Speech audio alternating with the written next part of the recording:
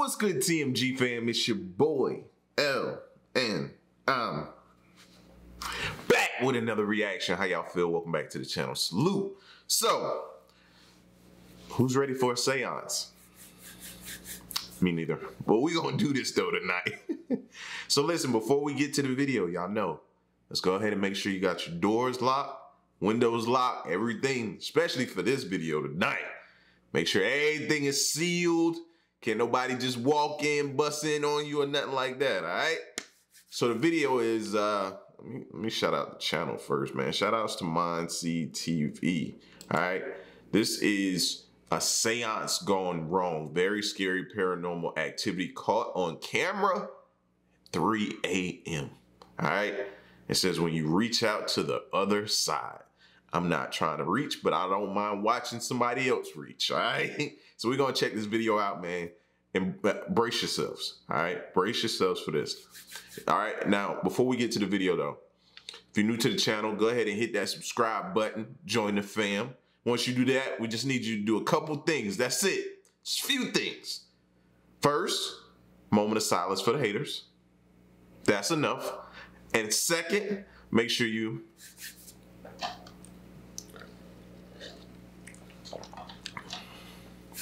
run the likes up, baby. Make sure you hit that like button.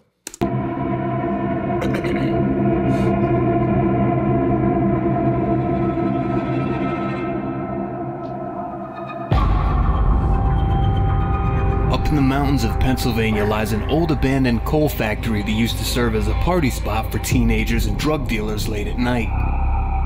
Kids would get together here, get wasted, spray paint walls and light bonfires, until one day a boy was found hung from the rafters inside of the building. After these events transpired, kids felt nervous being out there at night. Local paranormal teams started to investigate the building for signs of activity. One member of the team was able to join us for a live interview, which you'll see in just a moment. What was once a party spot for teenagers quickly became an eerie building where people were going to conduct seances, witchcraft, and there were rumors of devil worship and possibly a trapped soul who couldn't move on after a heartbreak. Tonight, Steve and I will be exploring the building and trying to make communication.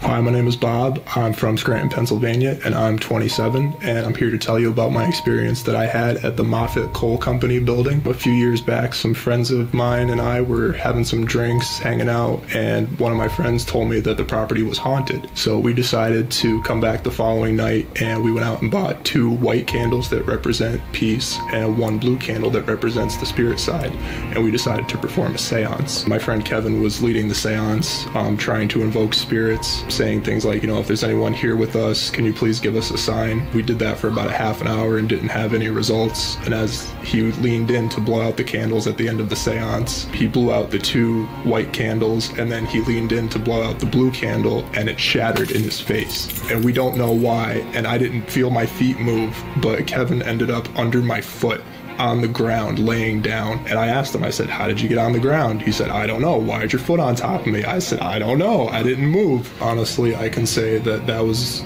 the scariest situation trying to touch the other side that I've ever had, and I've never had an experience. Well, he blew out the white candles. Didn't that mean peace? He should have left those and carried those. I wanted you to know I come, how would you say it? I want you to know, I want peace the entire time I'm here and when I'm leaving. So those 2 candles are staying lit the entire time, even as I'm backing out of the place, bro. No, he shouldn't have blew them candles out. Experience like that. My friends and I, we used to do this for fun, but after this experience, it was no longer fun. It was too scary, and I'm not willing to try to invoke the other side again. Isn't it strange how you're going there with the peace on and everything, it's like, and you still end up catching the wrong stuff? Absolutely. You know what I mean? Like when you enter into that state and try to touch the other side, you never know what's going to come back and find you. he had a hard time explaining it himself. So it's not like a thing where it's like, Yeah, he didn't. It just didn't make any sense. He didn't say, you know what I mean? like, my friend teleported under me. No, he said he blew the candle out, the glass broke, and then his friend was underneath his foot. Bob's story to me was very believable because he has nothing to lose. I mean, he did this a long time ago. It was just a genuine, here's what happened. Yeah. You know, which is weird because he says, I didn't lift my foot. And I really do believe him because, like, this is a long time ago he did this stuff. So it's not like he's doing it to try to, like, build up his, you know, his paranormal group, whatever. Like, he's done with this stuff.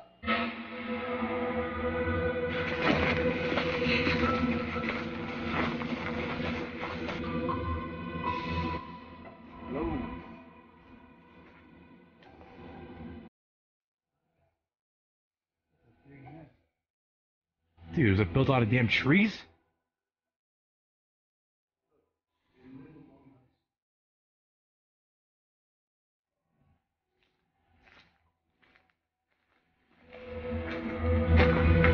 What we got up here? Man, I just rolled out there with the back of it with a truck with some scene lights on it, bro. I'd have had that whole place lit up. Ain't no way I'm going out there with just flashlights. Yo, look at that shit. Actually, that looks like a rope or some shit hanging. I mean, I'm not gonna make any call-outs and be like, oh, that's the news, but it's kind of weird that there's like a big rope hanging there. I already swept this whole room out here and got nothing. And as you can see, I'm green out here. Yeah. Steve, let's go back to that room. I definitely felt the presence in there. Is this where you want us to hang out and communicate with you? In this room? Please don't leave. I know I left the room a minute ago, but we want to have conversations. We want to communicate with you. Can you give me a signal that this is the spot you want to be at with us? I see the green. Can you make it go to yellow? Good. These things typically don't go off on their own. It needs to be near some source of electricity, and when it does start fluctuating, you know that there's an energy present making that light move. We'll communicate with you here. I think we got a clear answer. I think so. Okay, we will be making contact with you right here. We'll find a way to let you get whatever message you have to us or your family or whoever. Are you in any kind of pain right now? I see yellow. Let's do this. Move it to yellow if you're in any kind of pain. Move it to green if not. If yes, yellow. Green, no. I saw green. I see green. Green again. Okay, so you're not in pain. That's good to know. Do you have any regrets? Are there any regrets of what happened to you or what you did to yourself?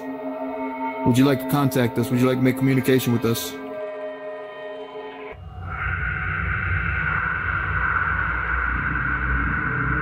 So we're at. See, now this is where I would imagine it gets crazy, bro. Circle of salt. See, whatever y'all about to do with some, like, this is where I think it's gonna get crazy for y'all. Actually in the spot right now that Bob told us about. He said once you come into the main building, that doorway right here where we just got all that EMF activity is where he said they had their seance, and we're going to recreate it right here. Personally, I've never done a seance before. I've never performed any kind of ritual to call spirits upon us. We wanted to imitate exactly what Bob had done with his team because we wanted to encounter or experience the same thing that they had experienced. First, what he said to do is make sure that we have a circle of salt. I'm going to make a circle, and then we're going to light up these candles. All right, here we go, guys.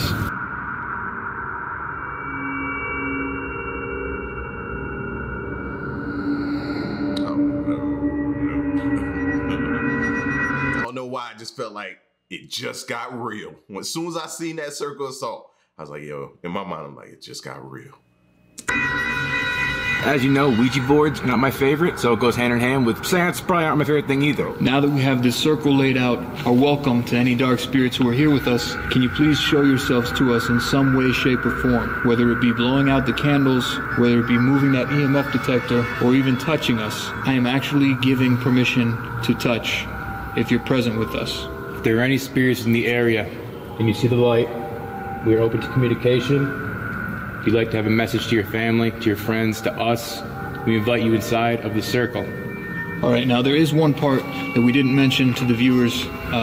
Bob said to us when he was explaining this whole thing, while they were in the circle, they were all joining hands. Trust me, I know. Yeah. I know, guys, just for shits and giggles sake.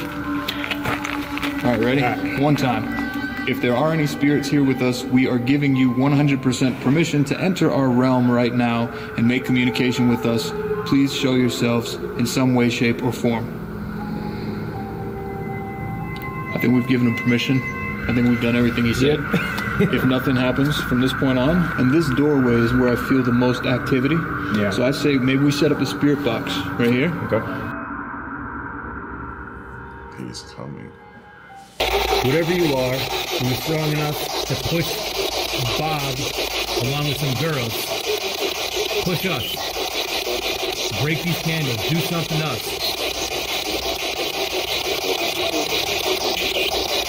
I'm hearing something, yeah, I'm hearing something, but I can't make it out. Are you upset that we're here right now? There's somebody here. We command you to say something through the speaker.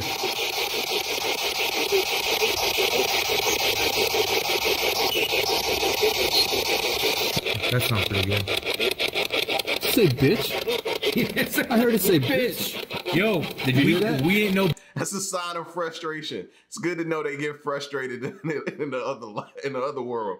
Yo, bitch. If we're a bitch, do something to us. What is your name? Tell us your name. Make it clear. Is there anything you want to tell us? Can you give us a sign that you're here, or do something and show us that you're here? You were able to break a glass. Do something to us, unless you're afraid of us. I mean, there was movement with Bob. Give us a sign, show us you're here. What was that, dude? You heard that, right? Yeah. Now at this moment in time, I did not hear it in person, but looking at the tape, it sounded like a voice said, "He's coming." That sounded like a rock. Hold on. Leave that running. If it'll pick anything up. We couldn't actually tell what it was over the spirit box, but there was definitely something that sounded like a branch snapping or a rock hitting a wall. Definitely sounded like it was back in here.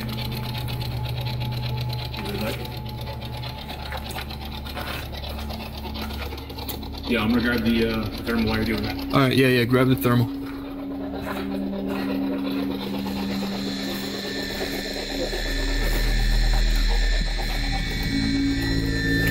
There's something in the corner. It's warm. Where? Over in the back right corner. Let me look at yours. Yeah, back that way. Okay. Yeah, you're right. It's not. It's in my flashlight. You still see it? Yeah. There's something in the thermal, dude. I'm looking at it with my flashlight, looking around the room. There's nothing there, and somehow that thermal was picking up an apparition. It's hot. Dude, there's some hot on here. Yeah, it's moving. Look, it's moving. What the fuck, bro? Dude, it's not fucking place, is it? No, there's nobody there. There's nothing here. Nothing.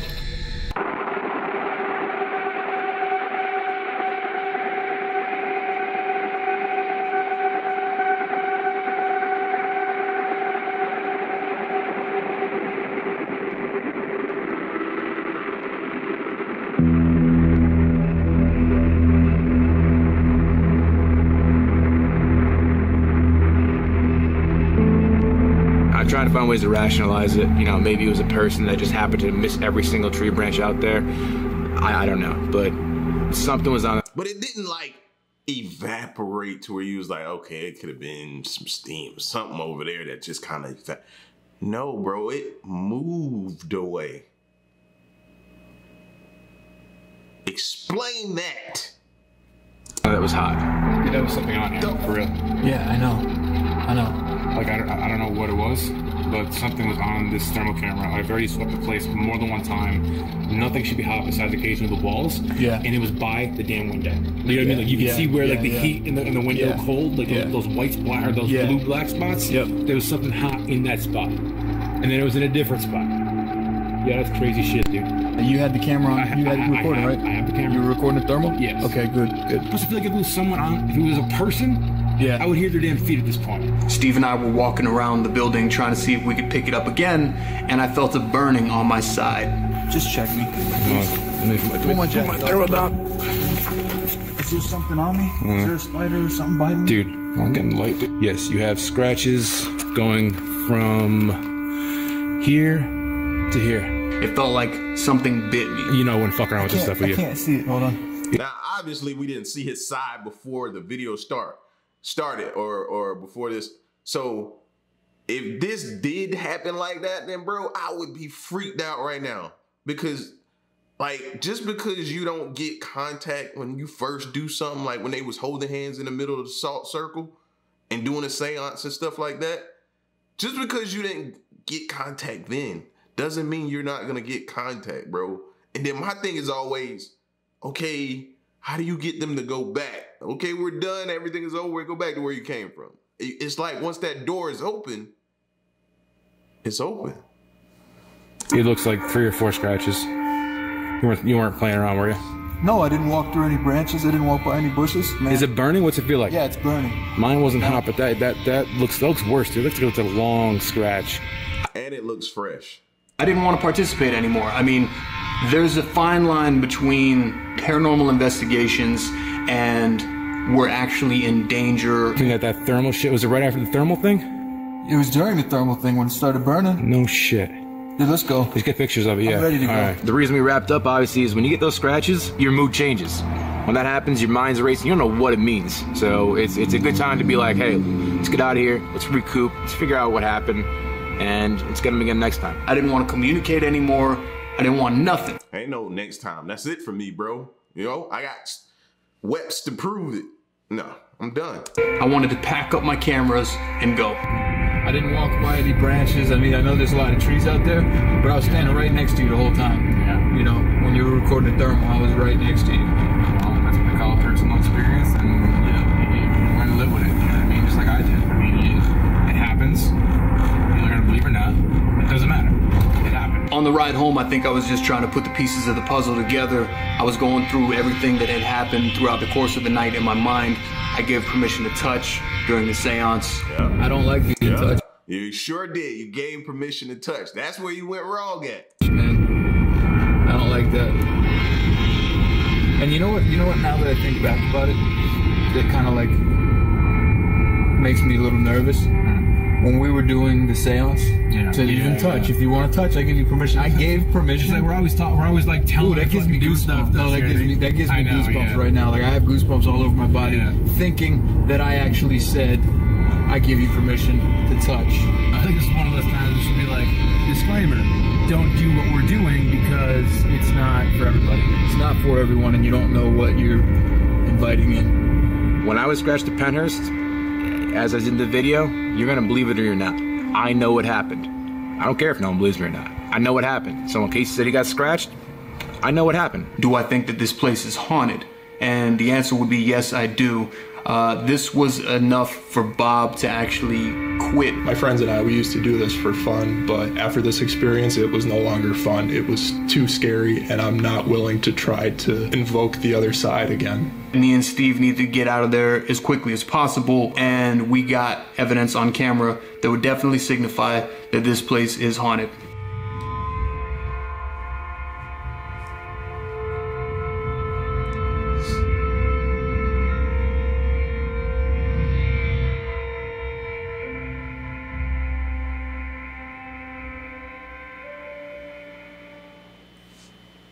Yo, something's there, and something is extremely, extremely pissed off, right? Like, they're extremely pissed off, bro. Or whatever they're trying to tell people, like they trying to get their message across, or whatever it is, fam. But I don't know. I hope they go back so we can check it out. Listen at me. I hope they go back. Yeah, I ain't going out there. But I want to see like I don't know. I want to see some more of that. They got me intrigued. All right. But y'all get at me. Have y'all ever done any seances? Let me know. And if you did, what was the outcome? Was it crazy or was it just some BS? Point blank. Let me know in the comment section. All right. It's your boy L. Till the next reaction. I'm out. Peace. Y'all stay solid. Hey.